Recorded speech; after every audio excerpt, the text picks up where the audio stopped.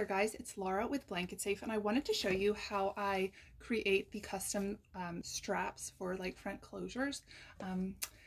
These are the ones that typically we put metal grommets on, but she does not want the metal grommets on there. She just wants regular. These front closure straps will be the ones that fold over with the snap, that are totally adjustable and that have the D rings or triangle rings on them. So I want to show you how I punch the holes and how I start to make them.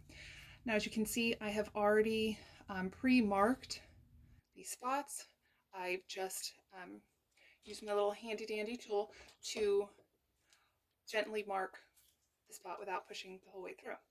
So let's get started and I'll show you how I make these holes. I was using a hot nail at one point and using a vise to hold the hot nail and a blowtorch to make it hot and individually punch them. But after having to reheat that nail almost after every single hole, made it really difficult. So I highly suggest going to Lowe's and getting one of these little tools.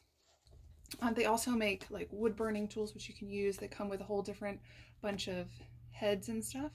I just use this simple one. I think it cost me about 40 bucks at Home Depot. So this is what I use. It'll save you some time. It's really effective. So I'll show you how we get started. So like I said, I've already marked the holes where I want them to go. And then I put that in there and I gently press. All the webbing that we use is heavy duty polypropylene webbing. Since it's a front closure, I want those to be pretty thick and tight.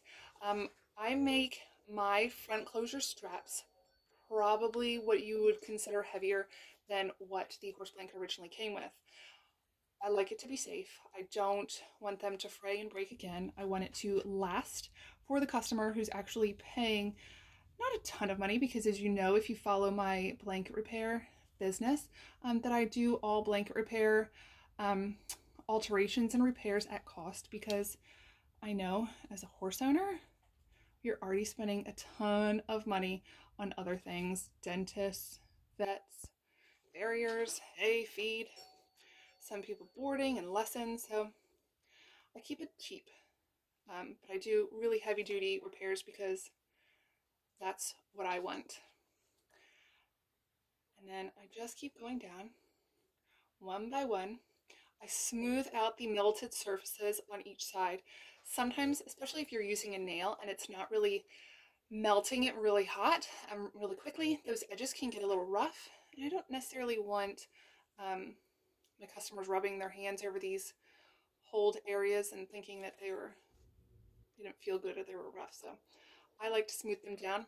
Typically, if I'm putting on the grommets, I punch that hole, and while it's still melted and hot, I go and I put the back on and then the front, and I hammer it on there. It makes it really tight and flush with the nylon webbing. So again, with the nylon webbing, I use heavy duty polypropylene. This is 1 inch. I'm making a few different colors today, but right now I finished those colors. This was kind of an unplanned video, but as is most videos that I do, but I figured you'd probably want to see how I make these custom pieces for our clients. It's heavy duty polypropylene, and it is 2 pieces of it, and then I sew it together. I really want them thick and durable. I don't want people's horse blankets breaking after I repair them. Alrighty. And one last strap to do.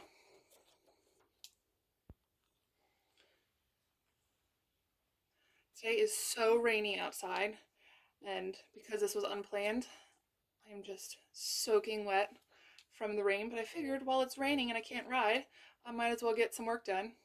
I don't know if that was a good idea or a bad idea. But here we go. I will also melt the fabric, the webbing side that will hold it's the same piece that this will get sewn onto, but it will hold the snap on. Okay, so, whoop, I missed a hole. There we go. those aren't super in the middle. But again, this is custom work. I do all this custom for our clients because that's what I really enjoy doing. So how I will typically measure it out, usually if you're going to, you don't have to sew the buckle.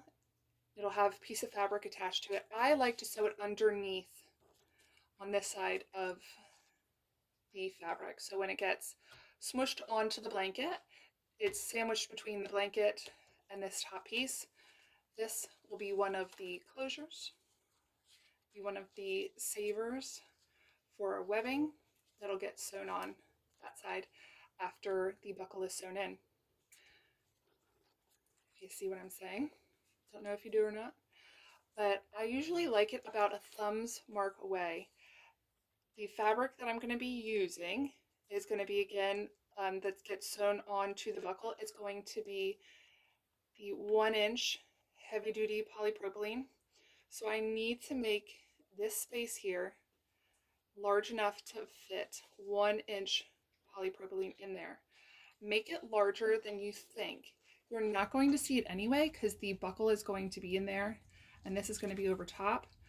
Make it large enough so when you go in to sew it on, you're not fighting with it. We try to make things easy for our clients, not harder. So, and we want to try and show you the tricks and the tips that we use for blanket repair.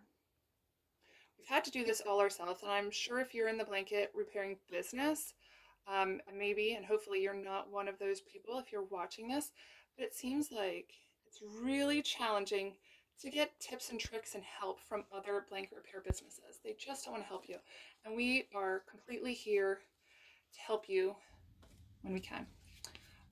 We don't have anything to hide, so we show you like we do it. I tend to score it first before I mark it just to make sure that's where I want it, and then I slowly go in and melt that away. Again, make sure it's big enough. You're going to be surprised that sometimes you're going to think, oh my gosh, it's such a big hole, especially if you're putting grommets in there. Guarantee you're going to be like, wow. But you need that hole surprisingly large. So again, I score it, and then I slowly go through and melt the fabric. If you want to do this with a nail, go for it. Like if you're not ready for the investment, do it with a nail and a vise. Hold that nail in the vise and heat it up with a blowtorch. Just be really careful because obviously it gets so hot, but it's going to take a lot longer. This little handy dandy tool has really cut down on the time that it takes me to do my alterations. And all of our alterations are custom done. So if somebody says they want purple or they want pink, you know, that's what they get.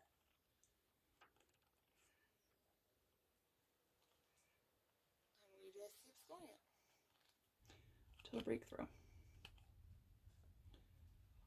We do offer ship-ins. And this is, you know, if you have a heavy duty machine, you know, maybe you're a blanket laundry that's watching this, or maybe you are just a DIYer and you like to do it yourself, you can do it. As long as you have a heavy duty enough sewing machine. So that's about it for our pieces. Now it's time to get them inside and sew them onto our blankets. So if you have any questions, feel free to comment down at the bottom.